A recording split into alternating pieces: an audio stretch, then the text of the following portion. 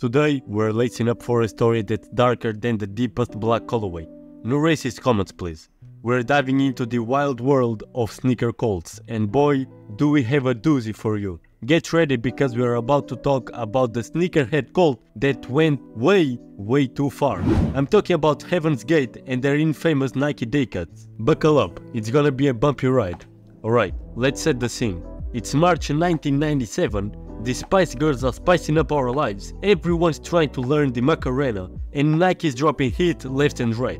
But in a quiet San Diego suburb, something seriously weird is about to go down. Enter Heaven's Gate, a cult that believed they could hitch a ride on a spaceship hiding behind the Hale-Bopp comet. Yeah, you heard that right. A spaceship behind the comet and the tickets to this cosmic journey, a pair of fresh Nike day cuts. Now, I know what you're thinking, but aren't Nike for running, no space travel? Well, apparently the Heaven's Gate crew didn't get that memo. They were convinced these kicks were their ticket to the stars. So on March the 1st, 1997, two Heaven's Gate members strolled into a San Diego Nike store. But they weren't there for a casual shopping trip. Oh no, they had a list of sizes and they were buying in bulk. The store clerk probably thought he'd hit the jackpot with this sale. Little did he know, he was lacing up one of the darkest chapters in sneaker history. Fast forward to March the 26th and the world wakes up to some serious shocking news. 39 members of Heaven's Gate had committed mass suicide, all wearing matching outfits, complete with, you guessed it, those Nike day cuts. Suddenly, these plain black sneakers with a white swoosh become the most infamous kicks on the planet. It was like the worst kind of collab. Nike with Heaven's Gate with tragedy, not exactly what you want your brand associated with, right? Nike's reaction, faster than you can say just don't do it, they discontinued the day cut line. It was like they were trying to erase these shoes from existence. Can't really blame them, to be honest. I mean, how do you market a shoe that's been part of something so tragic? Here's where things get really wild. In the sneakers world, nothing drives up value like scarcity. And what's more scarce than a discontinued shoes? Suddenly, the Nike day cuts went from budget sneakers to holy grail status for some collectors. Now, let's be clear here. We're not talking about your average sneaker camping out for the latest Jordans. The people hunting for these day cuts, they're on a whole other level. It's like they're playing sneaker collecting on nightmare mode. Take Tony Junkon, a vintage clothing retailer. This guy didn't even know about Heaven's Gate until he saw a documentary.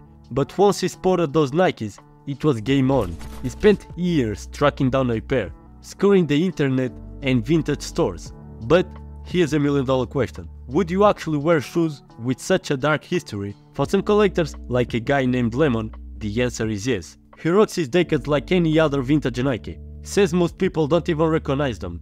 But every time he put them on, he can't help thinking about their backstory. Talk about heavy footwear, right?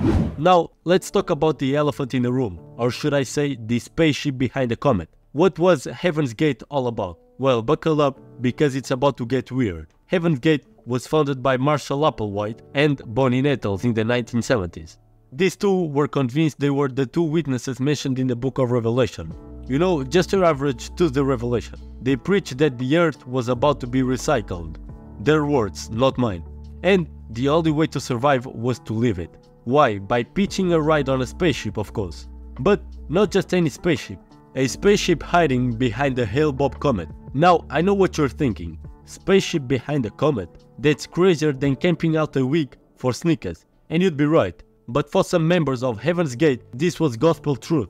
Where do Nike comes in? Well, Applewhite was big on uniformity.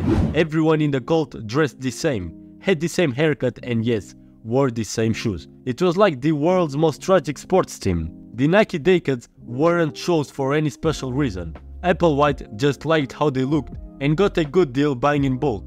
Little did Nike know they were about to become part of one of the most shocking events of the 90s. On March the 26th, 1997, in waves of 15, 15 and 9, the 39 members of Heaven's Gate took their own lives.